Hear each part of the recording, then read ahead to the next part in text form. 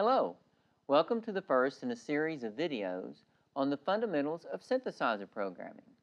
My name is Dr. Joseph Akins, and I'm a professor at the Department of Recording Industry at Middle Tennessee State University, where I teach music, MIDI, and synthesis. We are here in Recording Studio A, and I'm sitting next to a Moog Voyager, one of our instruments that we use to teach and learn synthesis. Learning the fundamentals of synthesizer programming is learning the various components of a synthesizer and how they interconnect. Once you learn this, you will be able to program a synthesizer, creating your own sounds, and go beyond factory presets. Once you create sounds, they can be used in a musical score, a song, a soundtrack, etc. So if you are a composer, a songwriter, a producer, a recording engineer, these fundamentals are essential for you. The history of voltage-controlled synthesis begins in the 1960s. Bob Moog designed and built synthesizers that were comprised of many different modules. These modules were connected by patch cables.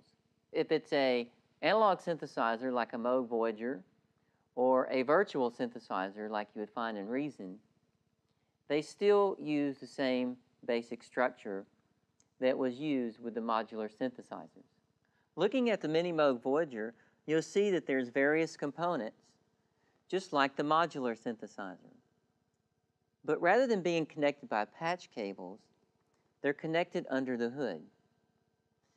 They're connected with two different types of signals, an audio signal or a control signal.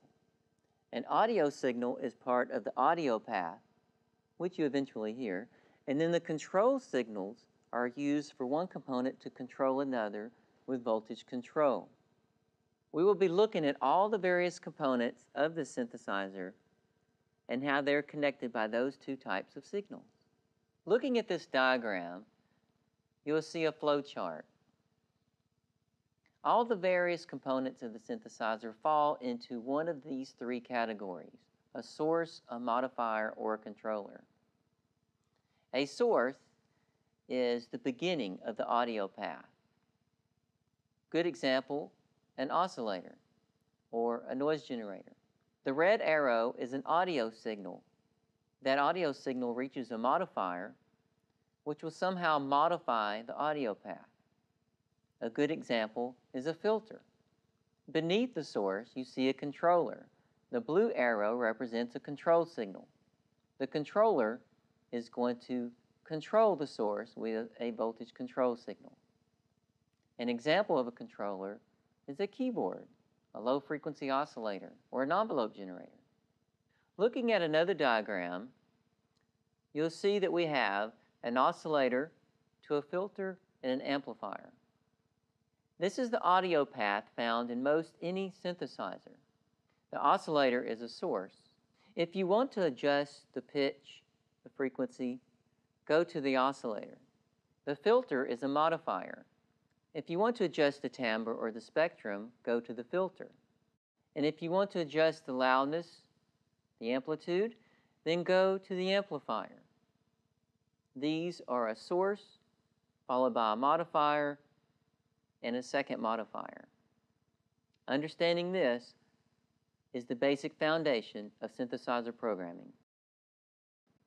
In the next video, we will continue with sources in more detail. For more in-depth coverage of synthesizer programming, be sure to check out my book from the website themidiprofessor.com. There, you will find the electronic music books we use at MTSU and more. Thanks for checking out the Fundamentals of Synthesizer Programming video series.